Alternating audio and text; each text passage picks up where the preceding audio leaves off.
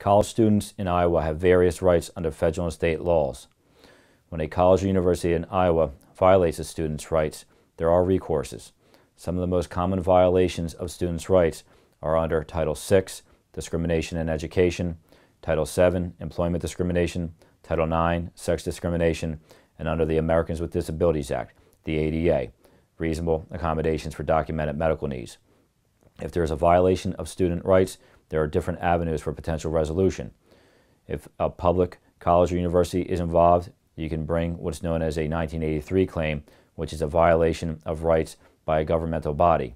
At a public school, you can also bring a claim under the State Administrative Procedures Act, which specifies how the government must act and the remedies if it does not follow its procedures. At both public and private colleges and universities, you also have contractual rights under the school policy, including its code of conduct. You are entitled to rely on these rights, and if the school fails to follow the contract, you can bring a claim for breach of contract. It's critical to have the appropriate support when you're addressing violations of students' rights, and having an experienced attorney advisor will be your best ally to do so.